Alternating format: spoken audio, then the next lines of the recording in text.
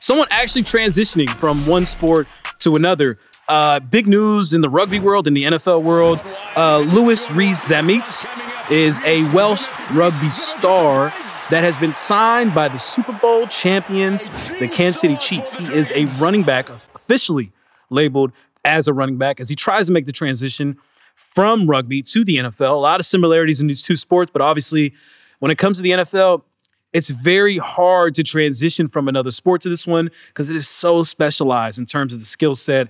And you're talking about kids that play 7v7 when they're in Pee Wee and Pop Warner, trying to adjust and assimilate to a sport that you've never really played professionally. But this will be a very, very fun signing, and to see how this thing plays out, because he's got the speed, he's got the capabilities, and he's on a team that could, if they know what to do, the Chiefs, is they know how to use speed with Patrick Mahomes. So this one will be really fun to watch. But I'm very curious for y'all thoughts when y'all heard this news and the possibilities of a rugby star going to the NFL.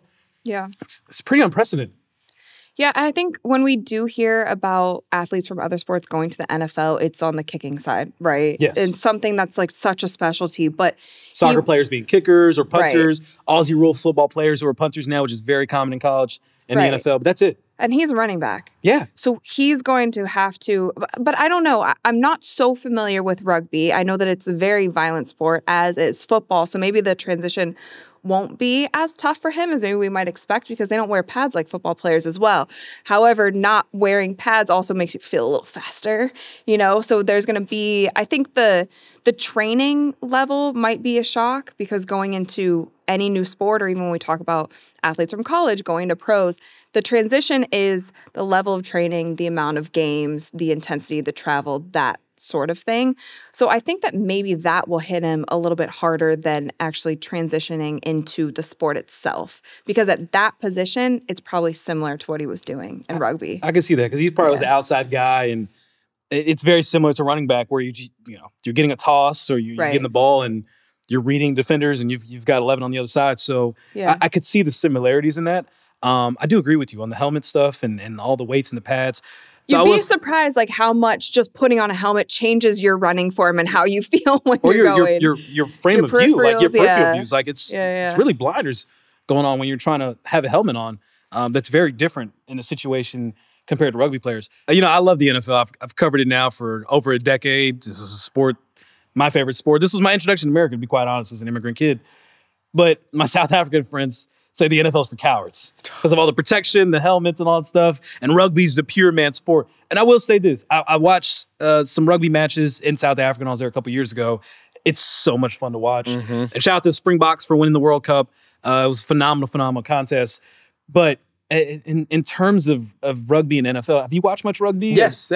I've traveled over to Australia when I was there for like 10 days. We watched a lot of rugby. And I think this guy's transition from rugby to the NFL, I think it's going to be an easy transition. The reason why is because when you watch rugby, it's a lot of running. It's a lot of running again. And it's like the ball drops, you're throwing it behind you, a lateral throw, you get it, and you're running, you're trying to cut corners. So for him to take that transition to a running back, you think about it, you running back, tailback, fullback, depending on what the play is, if it's a sweep to the flats, or if I'm hitting one of the gaps, they're going to make that hole for him, right? So as long as he has the speed and he understands like the formation and how the cadence, blue, but two, and just take off, he'll be fine. But I agree with Rachel, when you wear the helmet, the pads, the pads on your legs, that does, kind of take away your mobility. But I'm assuming he'll be able to adapt very well, because it's all about your eyes and how you track and know how the play is going to basically, how the play is going to form out. Is it tougher being on the Super Bowl champions? I think it's easier. Yeah? Because they have the best of the best, right? They don't have, you always see, oh man, they got a great quarterback, but the O-line can't defend him, so he can't actually make his reads, right? But they have a quarterback that can scramble, that can keep the play alive. They have a great O-line to create the holes. You have the tight end, you have Taylor Swift out there as well. Travis Kelce. I mean, for him going into his very first season in the NFL, he has a lot of things going well for him. He's not coming into a horrible O-line. He's not coming into a quarterback who can't keep the play alive. So I think he's going to do very well in transition into football? I don't know. I might feel a little skeptical just because I've seen, not necessarily rugby players, but I've seen like players from other countries, like say Germany and stuff. Germany, huge NFL fan base there, and a lot of players are starting to come over. But they come over here, play on the practice squad, make some noise or whatever the case may be, and you don't hear much else from it.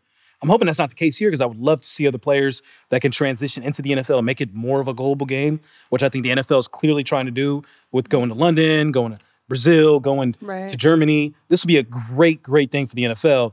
I just don't know if that's going to be the case. I just think the training is just going to be different. I think he's going to have to probably get stronger. I think we don't realize how much NFL players really put in time in the weight room, and probably even more so than rugby, because rugby feels to be a little bit more of an agility speed game, whereas football, you need both. Yeah. And to have both, you need to be strong, like very, very, very strong.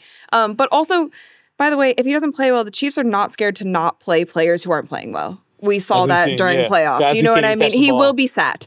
So he'll have his chance, but the Chiefs also aren't going to ride or die, like lose a playoff game because their rugby player isn't doing well. I will say this about rugby. The dudes in the middle. Oh, they're massive. Yeah. Stacked. Just meat slapping meat just in the middle there. Just Come on. Just in there, just in the scrums. That is something to behold. It is absolutely incredible. But best of luck. Yeah. Luis. We'll keep an eye out for you, and hopefully things work out in the Kansas City Chiefs.